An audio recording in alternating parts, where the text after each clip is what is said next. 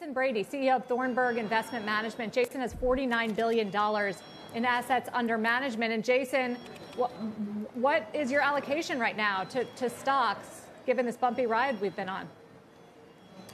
Sure. Actually, I think there's a lot of quality stocks out there, not just in the U.S., but globally, which are underowned. So if you look at, obviously, the driver in 2021 was companies that weren't increasing their earnings. Companies that increased their earnings actually underperformed. There's a lot of opportunity out there in a number of different sectors. As an example, one would be financials, which you mentioned earlier. You don't think they've already seen such a hot start to the year?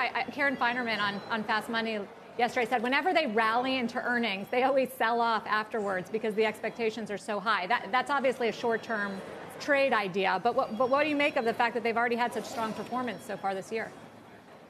Sure. So I think that's a sector, whether it's banks like JP Morgan or exchanges like CME, obviously a maybe less digital analog to Coinbase, as you were talking about earlier.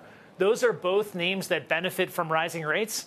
And frankly, what we're seeing in a lot of investors' portfolios and a lot of client concerns is names that are being hurt by rising rates. So if you can have a balanced portfolio and take the other side of that, there's huge benefit to a lot of investors in those kinds of names. Mike, just pivoting back to today's action and looking at where we ended up, obviously higher for the three major averages, as Josh already pointed out. The Russell, though, didn't perform. Interesting that under the surface, ARK funds rolled over in terms of their recent bounce back kind of sooner than the rest of the market. Yeah, I mean, that was part of the group that I said, you know, some of the pressure was relieved because of these extreme moves over the prior 2 days. A lot of the stocks in the ARK portfolios are up 10%. So violent bounces that come in bearish patterns. And that's kind of the story right there. And, you know, small caps, we're telling a similar story, as Josh was saying, too. Small cap growth in general was not really where it was at today. The top two contributors to the upside in the S&P were Tesla and Microsoft by a lot. So this was not the day for ARK to make any headway. It's certainly kind of guilty until proven innocent on those types of stocks right now. Josh, how are you reading that small cap underperformance? Because in one sense, a lot of people think this is the year for value investors and cyclical investors. And if that's the case, shouldn't small caps be doing better? Not necessarily, Sarah. I understand what you're saying, because when you look at the makeup of the small cap index, you tend to have a lot of the companies be in the sectors that seem to be in favor this year, right? Like industrials and certainly financials and some energy. But it's not enough. What's really going on here is that everybody is super leveraged. A lot of people are caught off sides with what seems to be working right now.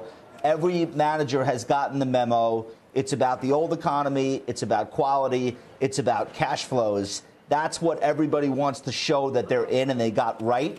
And that process of shedding things in order to reconfigure a portfolio is ugly. Like as it's happening, it's gross. So these things in many cases are all one trade. When we talk about leverage, Bitcoin is acting just like the ARK names. The ARK names are acting just like small cap growth. They all look terrible. And they do have these violent 1 or 2 day rallies, and they resolve to the downside because there's still more people who need to shed more of that stuff to feel better.